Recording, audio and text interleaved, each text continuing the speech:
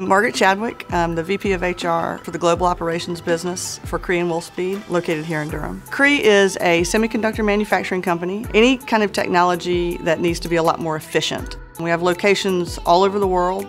In 2019, took over 4,000 flights in and out of RDU. It could be anything from introducing ourselves to a new customer. It could mean closing a deal, building a new relationship with a vendor partner who's manufacturing your product for us, so that would be a critical part of our supply chain. Those are all things where you have to be there, and so RDU helps us be there. One of the things we struggle with sometimes with people who've never been to North Carolina is they might have a misconception about what this area is. They see all that they can get at RDU. I really think that goes a long way in changing their perhaps misconceptions about the area. Recently, was coming back from China and was headed down to luggage, and all of a sudden realized I'm standing next to somebody that works in my same department. No matter what, when I come home and I get off that plane, I come into that airport, I know I'm home.